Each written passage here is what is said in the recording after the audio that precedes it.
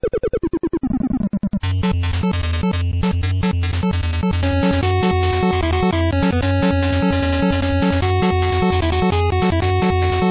hello there. Happy Thanksgiving to you who celebrated. Even if you didn't, that's fine too. Hopefully, at least you got to spend some family time and maybe even shared what you would be thankful for. I want to know what I'm thankful for? Being born in the 2010s, mostly because if I had been born in the 80s and got this game as a gift or even spent my allowance renting it, I would have probably bit my dad's nose off. Mega Man isn't a game, it's a self-torturing device. It's the equivalent of doing the Saltburn challenge, the Eraserburn challenge, and giving yourself a smiley face all at the same time, in the same place, on the bottom of your foot.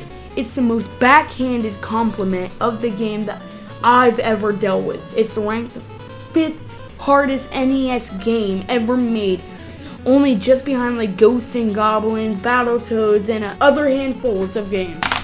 I'm not going to say it's a bad game only because it's truly not. It's just way dang too hard. I'd even make it to a singular boss fight. Well, I made it to the boss, but I died immediately and had to start the level all over again. I never begged for a whooping before, but this game is exactly what it is. I want to play, but it's just not mentally worth it. I get too excited when I play with these controllers are just thin plastic. I'm gladly admitting that I'm not good at Mega Man. There are people who are good though. Some people got so good that they do challenges as if you needed that. There's the no death challenge, yeah right, the speed run, no power up challenge, all kinds of other ridiculousness. Meanwhile, I just want to be able to produce endorphins while playing and not grow an ulcer. This isn't your typical side-scrolling platformer. This game preys on the weak. Whenever you start up the game, it lets you choose the stage you would like to play, as if it makes a difference. It's like having the choice between a firing squad with nail guns or letting gerbils eat you alive. Would you rather be dragged through a glass desert naked or be waterboarded? It doesn't matter, because unless you're a masochist, this isn't just fun. It's fun. What? It's too dang hard. I died to Bomb Man, Fireman, Iceman, Batman, Spider-Man, Michelle Man, Muffin Man, Lee Mans, all of them.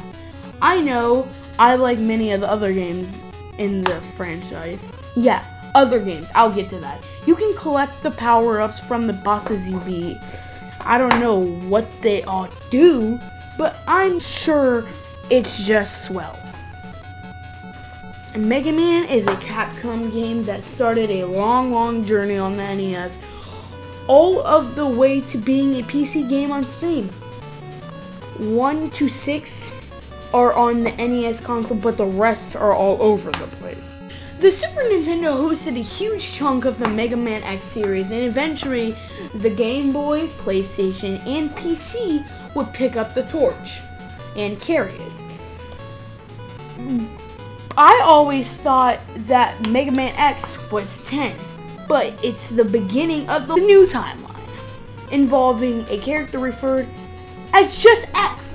What a name! It's almost like they had the idea before the name, and they just forgot to name him, so they just left his name with the variable. I wish I had positive things to say, because I love several of the games in the series. I just don't understand how to go with this one though. I imagine if you rented this game for a weekend, you'd want your money worth.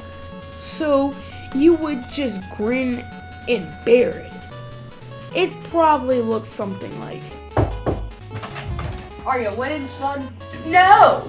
A few other things I've noticed is, why is it so much to ask that I just simply turn around? He must have oil on his robo-toes, because look, it takes almost the gentlest tap to be able to just turn the other way. Did somebody say infinite enemies? Yep, this game too. It's farmable though, if you're in the need of health, so I guess it's okay. But if you're on a ladder, it's a pain. You fall down to the lower level, and when you come back up, more enemies, yay! Like you never even tried to begin with. One last thing. Look at the cover art.